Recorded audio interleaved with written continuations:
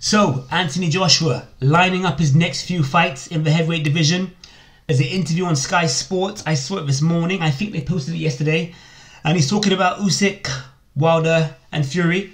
So, he was asked about Usyk, asked about a meeting he'd gone to with Usyk's team.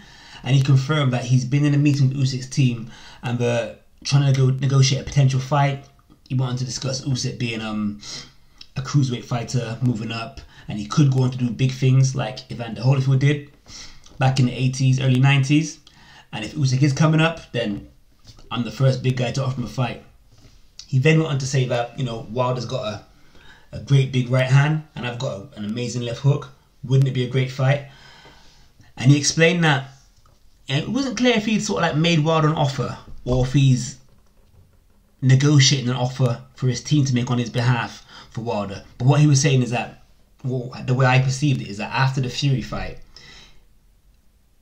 because I believe that the Fury fight is a free fight deal, so they fought once and they're going to have a second fight, and after the second fight they're going to have another fight to sort of like finalise who is the best out of Fury Wilder.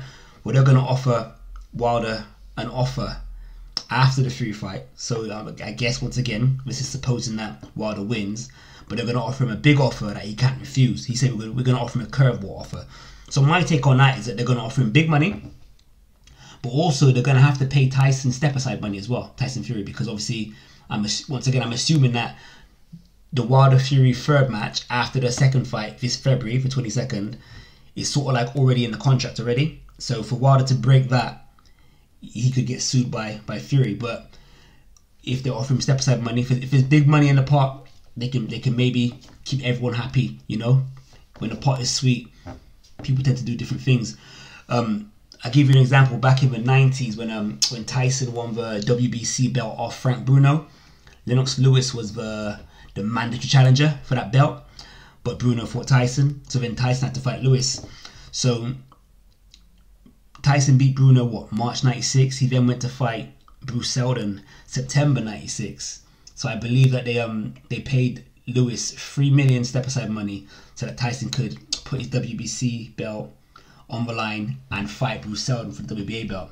After that fight, I think Tyson then relinquished his belt because he then fought Evander Holyfield, and the WBC belt wasn't part of the question. And after that, Lennox Lewis fought Oliver McCall in a rematch for a eliminator for the WBC belt, and that's when Lewis won the title and had his epic run, beating guys like Holyfield, losing to Rahman, but beating Rahman, Zico Maravit, Franz Bofar, so on and so forth. So they could be paying Tyson Fury step-aside money.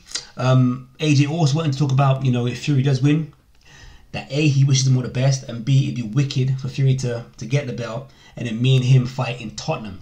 So it looks like Wembley won't be a future site in the immediate future for AJ, but Tottenham Hotspur's ground. Well, yeah, where is Tottenham's ground? I think White Hart Lane's gone now. Is that right? If you're a Tottenham fan, let me know. But wherever Tottenham play, that's where he wants to fight.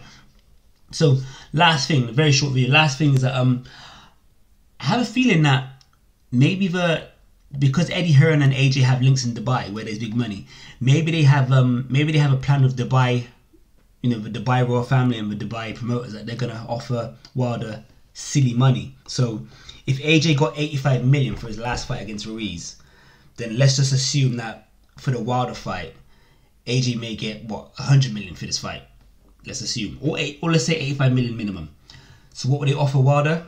Maybe they offer him something similar, like 85 to 100, because I know they offered Wilder 50 million for the last fight on DAZN, which Wilder refused. I think it was a 100 million two-fight deal.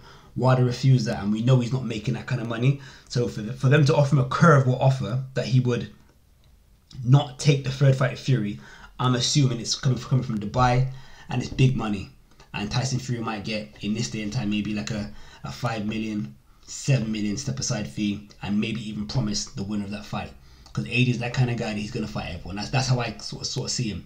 And Fury will fight everyone as well. Give me your thoughts. What do you think? Do you think it's in Dubai, this money for the Wilder fight? And how do you see Wilder versus AJ going? And more importantly, how do you see Fury versus Wilder going? How do you see that fight going? I think it's quite interesting. I think I'm going to say this fight, because we know each other better, I'm going to say it's going to be a stoppage.